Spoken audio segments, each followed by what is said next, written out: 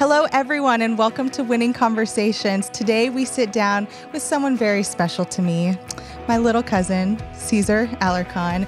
CJ works as a youth leader in the youth group here at Heritage, also one of our very special interns, and we can't wait to have this conversation, so let's get into it. Oh my gosh, we are doing this. We are so excited. This is Daniel. I'm here with Andy. Hi. Hey. And we are here with someone, actually, this is a conversation that I've been waiting to have. For all those that don't know, this is Ceasar, our one and only Ceasar. Yep. Some have called him CJ. I will not. I will. I see this young man of God, and I'm calling him I have cousin Ceasar. privileges, though. I have family privileges. I'm going to call him CJ. All right, well, bro code means Ceasar. Straight up. There it is. Straight up. You know, you and I met 2 years ago. Yep. And you were 19 at the time, I think going on 20. Yep. You're 21 now. Yep. And I can honestly say you have such a calling of God in your life. Like, it is awesome to see what I met at 19, who was like an awesome young man, you know what I mean? To like someone now who's just chasing, who's from all aesthetics is like appears to be chasing after God and what he has in your life. Like, and so thank you. No, it's let's brag on CJ for a minute. Yeah, please. This is amazing. I look at I wish I had been in the same place. So I said, as someone who didn't go after the Lord when he was called, or when had the unctions and everything else, kind of let the world do a little number.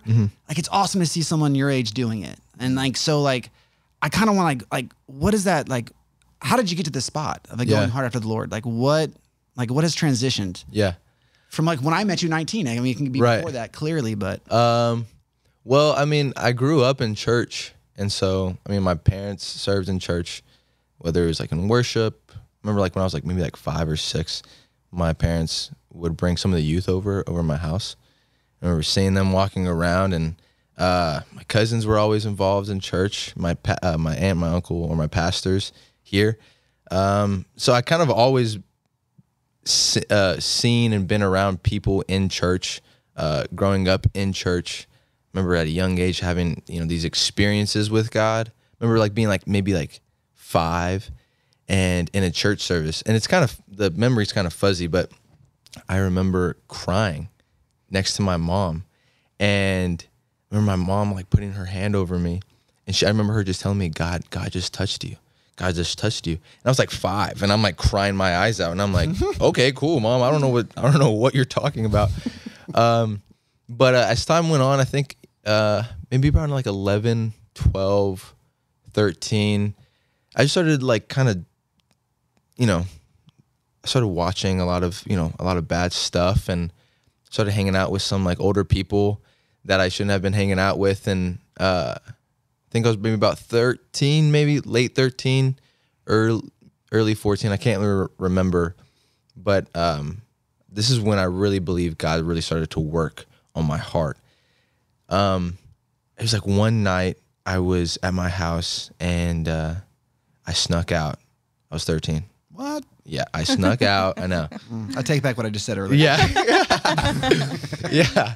And I snuck out, and I remember I was with a girl, and I won't go into too much detail about what happened, but I remember I was in this car, and it was late at night, and I remember I heard a voice say, CJ, stop. And I remember I looked up, and I was looking for my dad, because I thought it was my dad's voice, and I thought maybe my dad had like followed us or something. And I was like looking around. We were parked on the end of the street. I was looking around for my dad, and I was like, oh my gosh, I'm in so much trouble. My dad is here. And I'm looking for my dad, and I couldn't find him. But I guess like the best way I could describe it, and this is when I believe I really heard the voice of God, is like, it wasn't necessarily my dad's voice, but it was like a father voice. And so I was looking for my dad, like my earthly dad. And I think I knew God well enough at that point that I was like, I feel like that may have been God. God, is that you? Yeah, you know what I mean? And so But like, this situation is kind of cool, but also right, yeah. Did I really hear? Right. So I'm like, I just remember feeling really like, just I felt really guilty after that, because I was like, oh, God, I think you can see what's happening here. I just remember just like looking at the person, was like, can you take me home? So I remember I went home, and you know, I climbed back into my bed. It's probably like 6 a.m. at this point. The sun's like maybe like just starting to peek out. I get in my bed, and I remember like climbing in my bed thinking like, yeah, I should feel a lot better about like what I'm doing. Didn't get caught. Right. You know, like, you know, I finally, you know, no one knows about what just happened. I feel like I should be feeling like the man, but I'm really not. And so I remember I went to sleep. Next morning, my dad wakes me up. He's about to go to work, and you know, he has no idea what just happened. Just a few hours before, you know, he's like, "All right, son, love you. You know, I'll see you whenever." And so he goes off to work, and I was home by myself. I think it was during the summer, and I just remember walking around and just feeling like, wait, that's it? Like, I feel like I should be feeling a lot more satisfied. But I don't, and I was so young. I mean, I was 13, so I really didn't understand what I was feeling. But I was just like, this is what like all my friends talk about. This is what happens in the music that I listen to. This is what happens in the stuff that I watch. I should be feeling a lot better, but I don't. I feel so empty. I felt empty, and fast forward, I think. We were going to go to this camp was coming up. And so this is may have been about a year later. Camp was coming up, and still, you know, I was like, kind of like, I felt like God was trying to talk to me during this time, but I was just really ignoring him. I really was just like, I'm not going to listen. And camp was coming up, and I did not want to go to camp. I did not want to go to camp. Church camp. All right, yeah. Here, the church camp that we used to go to here. And I remember like we tried to like raise money for camp, and I remember like I was like, you know what, I'm gonna just not raise money so then I cannot go to camp.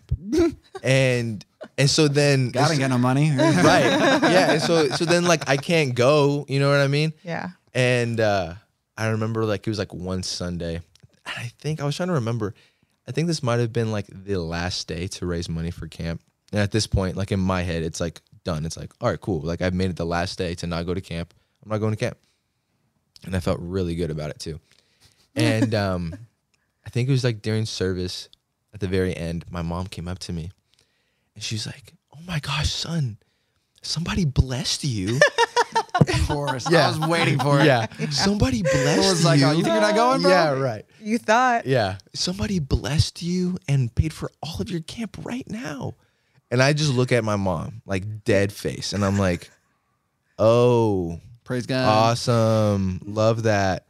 And she's like, you know what? You need to go thank them. You need to go thank them. Let's go find them right now. So she like grabs me by the hand, and we're like chomping, you know, just like going straight to the lobby. And I see the couple with big smiles on their faces, and they're looking at me, and they're like, yeah, we wanted to bless you, CJ. We heard that you didn't have enough money for camp and like all this stuff. And in my head, I'm like, I was so close, bro. Like I was so close of not going. That's what the devil was saying. Yeah. And he was so close to not getting you to go. Yeah. And I was just like, well, thank you. Yeah. Thanks so much. You guys are the best. Yeah. I'm just like, you know, I was just 14 punk little kid. And I was like, all right, whatever, I'll go. And it's going to be like another experience, and probably nothing's going to change. And so I like to make this joke. Like I got saved for the 97th time when I was 14 at church camp. Just had some church camp in Branson, Missouri. I don't even really remember exactly what took place, but I just remember God literally wrecked me and made it stick. And I think what made it stick is I finally found him in this way of like, I need him. Mm-hmm. I need him. And at 14, I mean, I'm so young, but I was like, Lord, I am so insecure. I'm full of anxiety and sadness. And I feel all of these things really because of what I've put myself through. Mm-hmm. and you're the only one that's able to bring me out of this. And so at 14 years old, I was like, Lord, I'm running to you. I'm running after you. And no matter what, I'm going to run after you more and more and more. And so I gave my life to the Lord at 14. And then I want to say when I was about 15, I think I was in class. I was in school. And I went to a college preparatory school all throughout middle school and high school. And so college was always talked about. Jobs, our future was always talked about. I remember from like a young age, like at 7th grade, doing projects about what colleges we wanted to go to. And so at 14, no, I think I was 15 at this time, I'm sitting in class, and my counselor was up at the front, and he was talking about different jobs that, that we were going to do in the future, that we should do in the future, different colleges, all this stuff. And I remember like sitting there literally feeling so overwhelmed, because I was like, wait, I'm supposed to be thinking about my future? I'm supposed to be thinking about what I'm supposed to do? And then, because like all I cared about at 15 really was probably just like soccer and girls. Like I wanted to be the next Ronaldo. I wanted to be like the next Messi. Like that's where, I was like, Yeah. that's it. You Why know what I wouldn't mean? Right, exactly. What else are you gonna think about? Exactly. And so like school, my future, I was like, let's take baby steps here. Like I just gave my life to the Lord, like baby steps here. What did you want to be? I wanted to be Ronaldo. Like whenever you graduated high school, you really wanted to like play soccer? No, I straight up thought I was going to be the next Ronaldo. Like I don't think didn't know girls don't understand how brains don't develop for boys. Yeah, no. I knew what I wanted to do when I was 10 years old. Dude, I was in high school. It was like, No way. Like 4 years was eternity. Yeah. It didn't matter. Like I could barely get past Wild. that hour, that minute. Straight up. Like I wasn't thinking forward thinking. Yeah, like Absolutely like not. abstractly, you're like, oh yeah, I'm for sure. Like college. I thought I was so good, bro. Like, No. Bro, I'm gonna go pro playing something. Yep. You know, like things are gonna work Something. out. Yeah, that's the way life goes, bro. Right, You know, yeah. you have a dream, you play video games. Right. It works out. Exactly. And that, yeah. No, and Jeez. that's literally We're what my not trying, thoughts. like I'm not like making like that's literally how you think. Yeah. And if you're around people, like you're not around friends like, oh, okay, here guys, first quarter, Yeah. we're gonna be doing this. By third quarter, we'll be there. Right. Applications going out. We'll make sure we do this extracurricular work. Yeah. To look good for college. No way. All right, bro. No way. Exactly. And so I just remember like sitting there thinking like, because now for the first time I'm having to like think a little bit about it, and I'm like, wait, okay, so if I'm not gonna be the next Ronaldo, what am I gonna be? On that off chance. On the chance super this off Ronaldo chance if this doesn't work. Right. What's Then plan C? what- God. Right. Yeah. Because B is Messi. Right. Clearly. Yeah. It goes Ronaldo for plan A, B Messi, C Probably Jeter. Yeah. You know what I mean? Yeah, Like, right. Yeah. And I remember going home to my mom, and I remember like crying, straight up, like tears running down my face. I was like, Mom, I don't know what I'm supposed to do. I don't know what I'm gonna be when I grow up. Leading up to this point, I had always loved people. I loved talking to people, and whatever. Most of the time, it's probably bad advice for whatever I was doing. But I loved giving advice. I loved trying to help people. Like what? I love that. I mean, What good advice? But I really. But I was you know what giving mean? it. I like Yeah. that counter, Giving it. though. Exactly. I was. No, was just to giving. be straight up, what good advice really am I giving at 14, 15 years old? Like, Oh, absolutely none. But, Exactly. like, at least you're trying. exactly. It's the thought that counts. The heart was there. You Yes, know what I mean? the heart was definitely You didn't ruin there. any lives. Yeah. Well, Great. we want to talk about that one guy. And we're not Yeah, joking. exactly. And so I knew that. I knew I loved people. I knew I loved helping people. I just didn't really know really what was gonna I didn't know what that looked like. And so I remember talking to my mom about it, crying. I was like, Mom, maybe I'm gonna be like a therapist or something. I don't know. That was really what I thought. That would have been At wild. 15, all those Yeah. checks. Like I like talking to people. I'm like helping Right. people. What else? Therapist. Exactly. Right. Because I'm 15. I'm on you. I know their thought process. Exactly. So Thank you. I'm like, I can tell you exactly what she thought. Exactly. Wow. Went through the same thought process. Yeah. And so I remember just telling my mom that, and I remember she was like, well, just Well, let's put a pin in that. yeah. Let's keep our options open. We'll hold that thought. Great idea. And yeah, I know, hilarious. She was like, just pray about it. You know, like God's gonna show you. God's gonna tell you.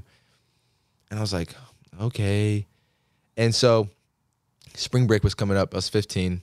My youth pastor, Pastor Rick Solis, he invited me out to this like leadership thing that they were gonna go on, him and some other youth leaders at the time. And I remember he asked me, and I was like, I was trying not to be rude about it, but I didn't want to go. And I was like, I'll think about it. And then he told my mom. And so he's That's how you smart. do it. That's how you That's do how you it. do it. Yeah, just Go to the parent. Go to the boss. Yes. Like, what am I asking this middle management for? You know, like, let's go to the CEO. Exactly. And so I remember my mom told me, she's like, hey, spring break, you're going to go with Pastor Rick on this like leadership thing. And because he really wants you to go. And the night service, we just worship literally probably in a room probably this size. Like, this is not big. Like, the room was not big. And it was packed full of some students and our group. And I just remember for some reason this night, leading up to this, I was not dancing in church. Maybe I'll give like a half hand raise. You know what I mean? Like, I wasn't full out there. The Lord was working on me. You know what I mean? And I love like the height of the hands. Yes. Taste the walk. You're like, oh, no. yes, I was not here yet. I was right in the helping middle. you move some boxes. Exactly. I'm helping you move some boxes. Exactly. Right? We're doing it. We're doing a The couch Lord move. was working. Yeah. And so dancing in church was like absurd to me. But for some reason, this night, I literally got out of the aisle. I was standing on the side as they were doing worship, and I was dancing for the Lord. And I don't know why, just the Lord was really doing something to me on this night. And I just remember like crying, like mocos, babas, just running down my face. If y'all don't know what that means, it's like basically like boogers. Boogers. We know snot. Espanol, senor. Yeah. And so I'm like crying out to God. God is literally touching me in this moment of worship. And I guess the youth pastor at that time for that church or wherever we were got up and was like, if anybody inside this room wants to know what God has for them for the rest of their life, come up to this altar right now. And just a few weeks before this, I was having a conversation with my mom about like, I don't know what I'm supposed to do. And I ran to that altar, ran up there. I remember just throwing up my hands fully. And I was like, God, I'll do anything. I'll do anything. And I've never heard anybody talk like this before, but that was literally my heart posture towards God. I was like, God, you are changing my life before my eyes. Not only am I having this experience, but I can see you literally running after me. God, what do you want? And I just remember asking like, God, whatever you want, I'll do it. And at 15, God showed me a vision. And please hear my heart, because it has nothing to do with where I was in this vision, but it's who it was for. And in this vision, I saw myself on a stage, and I could see the lights. And I knew whatever I was doing on that stage, it was for God and for Him only. And in that moment, I knew, God, I'm called to ministry. No matter what I'm doing, it's going to be for you, and it's going to be for your kingdom. Mm-hmm. And I didn't know necessarily what type of ministry that looked like. I didn't know what it was. And I just remember telling Pastor Rick, like, I feel called to ministry. And it finally made sense. It finally, this question, this thing that I've had, like, why do I love people so much? Why do I want to help people so much? It kind of clicked. It started to click that I wanted to help people. Mm-hmm. I said no, and I wanted to help people for God, and I wanted to reach as many people as I could for God. And I just didn't know really what that looked like. So maybe about when I was 16, I remember telling that experience that I had with an older cousin of mine that was being a youth pastor at the time. It was not me. It was. Yeah, I was like, It was not me. all right. It was actually my cousin Ryan. Okay. He was a youth pastor at the time for a church out down in Austin, Texas, and he was a person that I really began to be honest with and share these experiences that I had with God to him. And I just remember he was like, you know what, man, next summer I want you to come and kind of have this like internship type of thing with me. I want you to spend the rest of the whole summer with me. And I was like, cool. I was in my head, I was like, dude, I don't really know what it's going to look like, but spending a whole summer with my older cousin, bet, bro. Like, let's do this. And so I just remember going, and like I said, he was a youth pastor at the time, and I remember sitting in on meetings. I was 16, sitting in on meetings that they would have, like the church leaders would have, and going to services. And I remember like helping out him with photography for the church, and we were going to a youth conference that summer. And I just remember spending the summer with him, and seeing how he loved his wife, seeing how he loved his family, and how he loved people, and seeing how I just thought it was so cool to see how a group of church leaders got together, and they would, Sunday mornings, all these people would come to the church and they would experience God. And I saw community, and I saw people hungry after God. And I remember just falling in love with it. And I was like, God, whatever is taking place right now, like these people are coming together in this house, in this church, and they're experiencing you. I want to be a part of it. I want to be called to the local church. I want to help reach my community. And so at 16, I really felt a deep calling for my community and for my church. And so I felt, I was like, Lord, I will be led to the local church. If that's where you're leading me, I will be led to the local church, and I will serve the local church for the rest of my life. And so, yeah, man. And so that's kind of where it's kind of been. And then fast forward, I guess I was gonna go to university. There's a couple universities that I got into, and that I was pretty excited that I got in, and I just, I never really felt a peace about it. I felt like, you know what, Lord, if I feel called to ministry, I thought practically, why would I spend all this money to go to a university when I really just want to focus in on ministry and on the Bible and about like what I can learn about ministry. And so I was like, I'm gonna go to Bible college. And that was a really big step for me, because I cared a lot about what people thought about me. And so once again, I go to a school that's a college preparatory school. So all my friends are going to like these big universities. My girlfriend at the time was going to a big university, and I was really, the reason why I hesitated is so much about going to a Bible college and really even kind of being open and telling people I'm called to ministry. I feel called to ministry, is because no one understood what that meant. All my friends really weren't believers. Whenever I remember your graduation, and they were calling out like, this student, they're going to this school. And it was kind of like a Ceasar Alarcon is going to, and then it was like a pause, like am I reading this right? Yeah, like, yeah. It was Going to his mother's house after graduation. All right. Well, yeah. That's kind of how it was. I was a JC kid. Don't worry about it, man. And so, like, I just felt really, but eventually halfway through my senior year, I finally was like, you know what, God, you're calling me.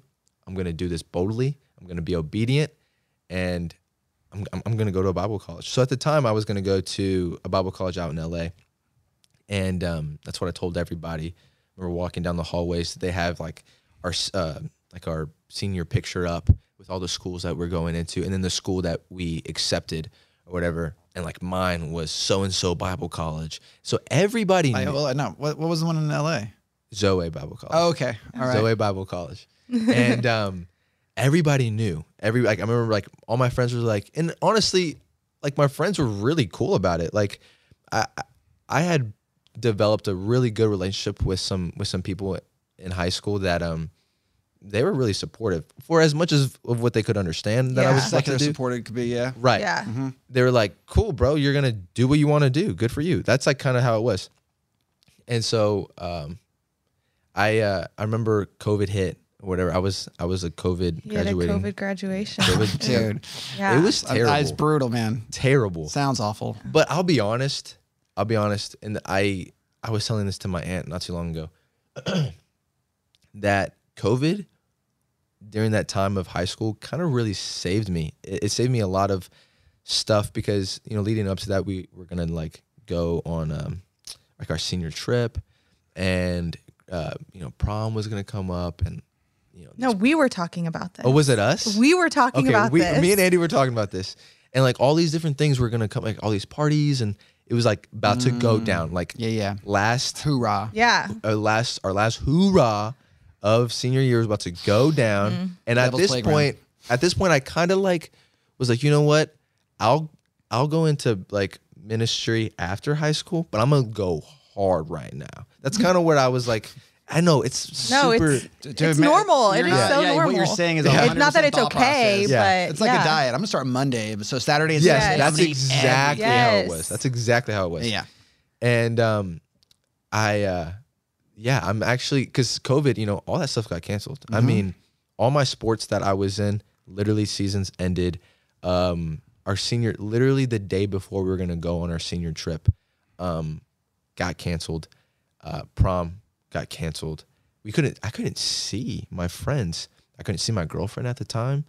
And like, so like a lot of these things that I know for a fact I probably would have gotten into, I couldn't. And so It's God's protection. it's God's protection. 1000%. It was God protecting me.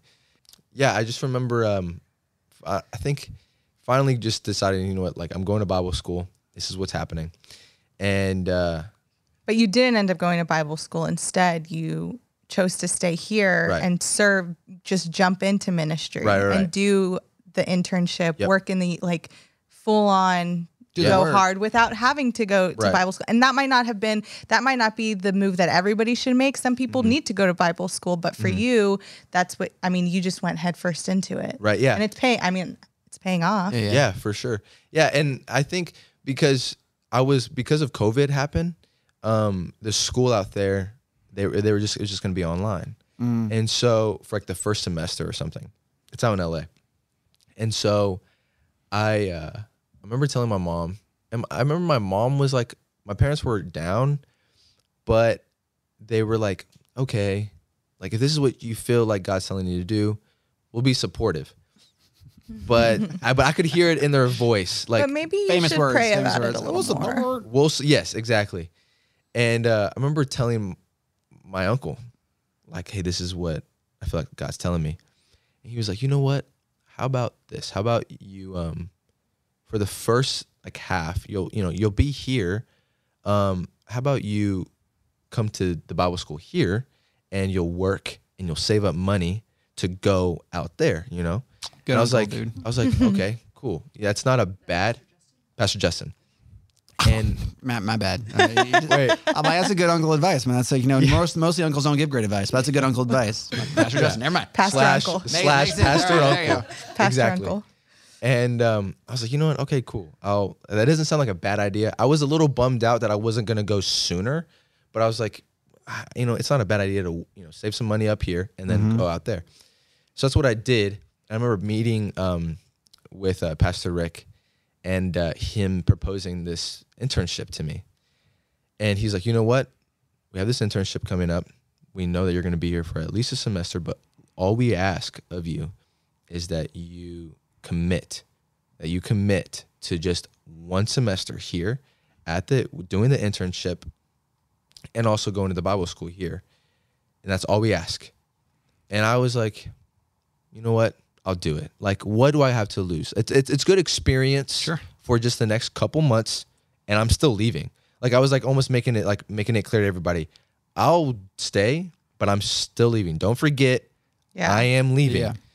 And literally I remember like talking to my friend Dylan, like working out and stuff. And we would talk about like, you know, school and life or whatever, and we're working out. And I remember like we were working out and I was just like starting to feel like this nudge, like to stay. And it kind of started to scare me because I was like, I don't want to stay. I was trying to run away. I didn't want to be here. I didn't want to be in my hometown. I wanted to run. I wanted to get as far away as possible.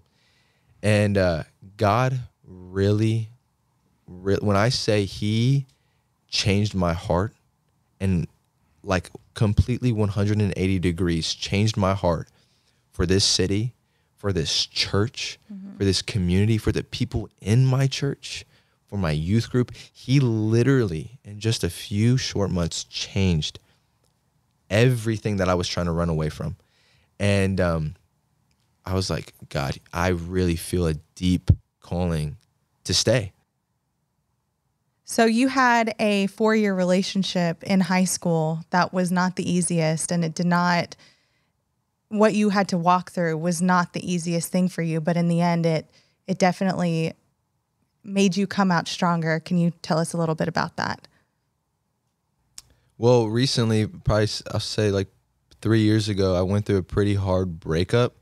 And I leading up to this, I was thinking about like, okay, do I talk about it or do I not talk about it? Now, I haven't talked to this girl in like almost 2 years. So, and we don't have any type of connection on social media or anything, even as friends. Like even our friends that we were when we were together, I'm not even friends with them anymore. So I was thinking like, do I want to talk about it? Do I not want to talk about it? And honestly, overcoming that heartbreak and that whole like period and relationship and everything that went down, it's a huge, huge, huge part of who I am and in my relationship with God. And so Young love is brutal. I wouldn't know. Young love is brutal. Yeah, we dated for like rumors. 4 years. And then, all throughout high school. There was a time when I got saved at 14. So when there was a moment maybe when I was like 17, I remember like kind of thinking like, you know what, like if I was like so in love with this girl, I was like kind of having the thought like, if I don't, I'm okay with kind of walking away from this like quote unquote religion thing and maybe like, because she was not Christian. Yeah. That was the thing. She wasn't a Christian. She was actually Buddhist. It's like literally like an opposite religion. I remember there would be times I would talk about God, you know, or I was having experiences with God and God was working on me all throughout our relationship. And so she was like the closest person to me. So I'd be like, hey, like tonight at youth, like this and that happened. And she was really sweet about it. Like she would listen, but she never understood. And so like that was like a huge thing that I had to like lay down. And like even when I broke up with her, because I remember like telling her like, this is like we're unequally yoked, and like a lot of that stuff is like flying over her head. So I remember like, because she didn't understand. She had in her mind it was, you just don't love me. You don't love me, and you don't love me enough to stay with me. And that was really hard, really, really hard, because it had nothing to do with, we had spent 4 years with each other. It had nothing to do with if I didn't love you. It was, I loved God more. Mm-hmm. I loved God more.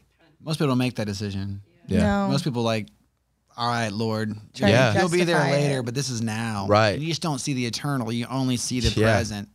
And especially in high school, like the most significant years of your life you spend with this one person, you're like, we are road dogs, por Straight vida. up. Well, then you also feel like you might have wasted your time with all that. Like, what was this for then? Yeah. Exactly. Do I give up? Do I just cut bait and run? Or do I stick it out? Yep. I remember my senior year, I was like, all right, I'm going to Bible college in LA. And part of that was, and I never really shared this with anybody, but like part of that, if I could be 100% honest, it was to run away. I wanted to run away. I knew like in a couple months, I'm going to have to make some really hard decisions in my life. I'm going to have to break up with this girl. I'm going to have to stop hanging out with these friends. I'm going to have to do all these different things. And the transition period is going to be so much easier if I just don't, if I can't see them, if I don't live in a 5-mile radius in this town with them. I'm going to go to the opposite side of the country. I'm going to forget all about all of this stuff. And then my heart started to literally change for this city, for this church, for my community, for my family. And I was like, oh my gosh, God, I feel like you want me to stay. Not even almost a year ago for me to like finally open up everything, all the wounds, all this guilt and shame that I've had from this relationship to God. And I'm like, God, I need you to restore me. I need you to heal me.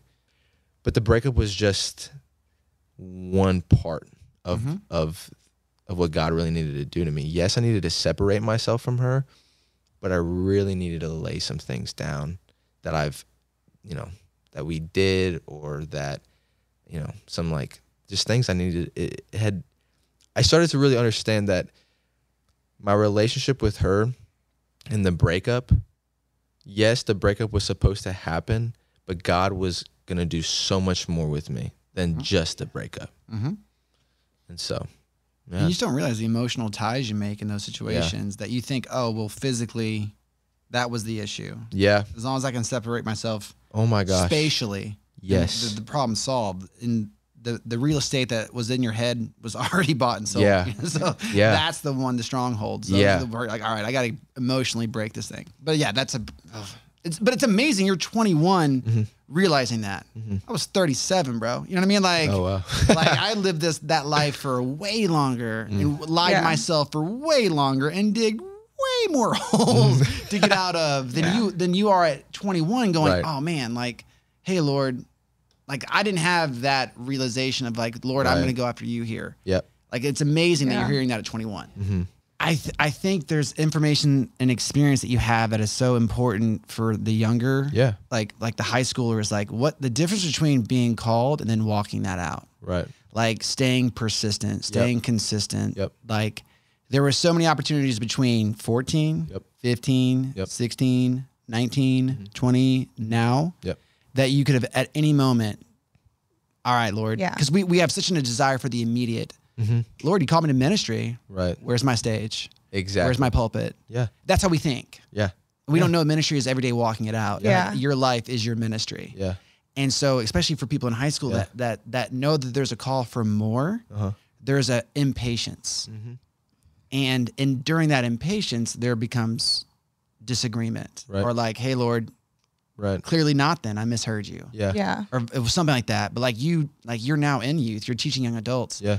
Like they need to know what was the difference between it being a head thing and Right. a heart thing. Like Yeah. that like, Yeah. I don't know if there's a No, for sure. like a micro synopsis of that. Yeah. You know what I mean? But I think that's really, for someone listening to this, I would love for them to know Yeah. what literal practical steps Yeah. Ceasar took to make sure his faith kept growing. Yeah. I think the number one, the first thing that came to my head was continually having a heart posture of humility, like continually to understand, like, okay, God, you are leading me, you are guiding me, and your plan, your way is so much better than mine.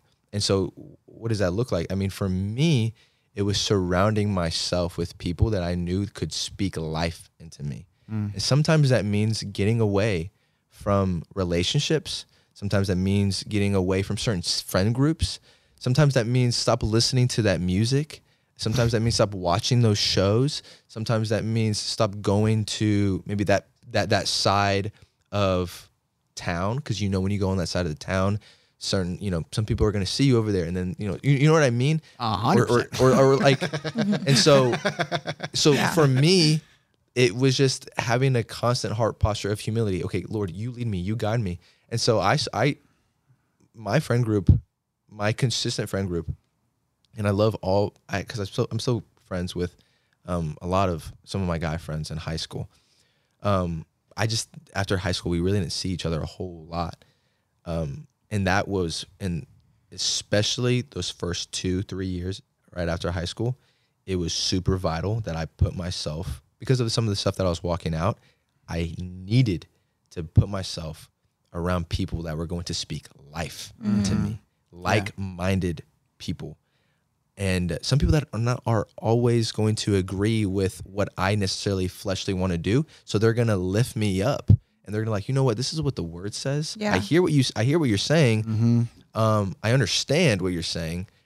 And I think that was what was really important. And that's why I love the people that I have, my community here in church, especially my uncle and especially my pastor, because anytime I go to him, and his testimony is so powerful, but he always comes to me in a way in love. It's like, I hear you, I see you, I understand what you're saying. This is what the word says. So I think if any young person is, they know that they're called, and they know, that we're all called. It's just, are we listening? Right, exactly. And it's also not going to be easy. Yes. Like you have not, it hasn't been like you were called to ministry and every single day you're like, playing hopscotch all the way here. You know what I mean? Like, you're still going to get hit with things, and it's going to make you feel like you can't work, like maybe this isn't for me because, something hits you so hard. Absolutely. So it might try to derail you, Absolutely. But you have to stand strong in the word, stand strong in your purpose and what God is calling you to. Absolutely. And making that's your focus. Yeah. I was hit with some news that it was kind of after a relationship we had kind of broken up, and it was like in this like middle period. I was told from some friends of mine that this person had been with somebody else.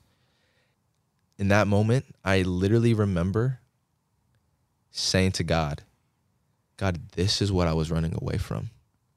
This is exactly what, oh gosh, I don't want to cry, but I was finally faced with this reality of what I was trying to run away from. And I remember it was early in the morning, and I got up out of my bed, and I just told my mom, I said, Mom, pray. And I ended up on this bench by some baseball fields. And I just remember crying out to God, saying, God, I need you. Like, this is what I was running away from. And I feel like now I'm faced with all of it right now, Lord. I need you. I need you. I need you to fill me up. I need you to fill me up, because obviously I feel like you're the only one who can. You're the only one who can. There is no substance, there's no relationship, there's no job, there's nothing in this life that is going to fulfill you but Jesus. And I just remember just crying out to God, like, God, I need you. I need you. And once again, having this heart posture of humility, like, you're enough, Lord. You are enough. And that looked like going back home. And then after that prayer, did I feel good? No, I was still sad. I went back home time and time and time again. What was my posture? It was laying down beside my bed, crying out to God, God, fill me up, restore me. God, heal my heart, Lord, because if you've called me here, then you have something good for me. And just because right now I'm experiencing some hardship, and, it feels like this is like making all senses in my body to run away, to escape, and maybe to even go back to my old ways, because it was easier then. Maybe go back to this relationship because it felt good then. God, I know you're good. I know you have something for me. I know you have someone for me. And I know that you're going to heal me. You have healed me. You have healed me. And so, I mean, that, and that, those were literally my prayers constantly. And also, those were my prayers in my quiet time. But then it also looked like me reaching out to people and talking to my friends that were, that are here, talking to my pastor, talking to my parents. I know I am blessed with parents that love God. And I know not every young person is blessed with that. But talking to my mom, talking to my dad, like, hey, this is what I'm experiencing, and them speaking life to me. But I promise you, I mean, no matter what the devil might throw at you, whether it's a heartbreak or, whatever, God is good. God is faithful.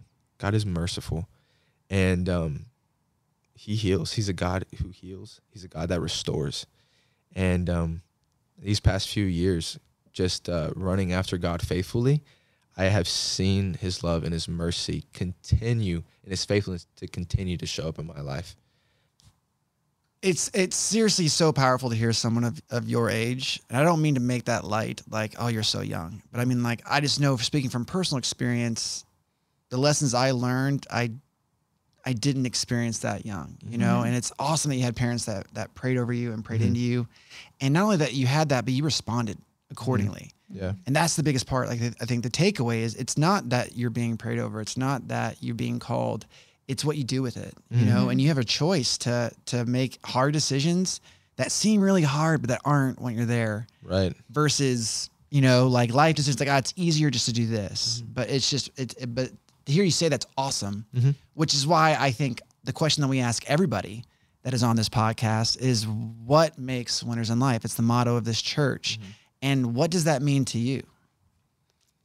I think making winners in life, I think winning sometimes in life, it doesn't always look, maybe in the circumstances that you're in, you're going to look around and it doesn't always look like winning. But the part about making winners in life is the process of it. It's a process. And I think you're a winner if you're not giving up. You're a winner if you don't throw in the towel. I love, Dr. Savelle talks about that, is that having a no quit attitude is, because if you never quit, you won't lose.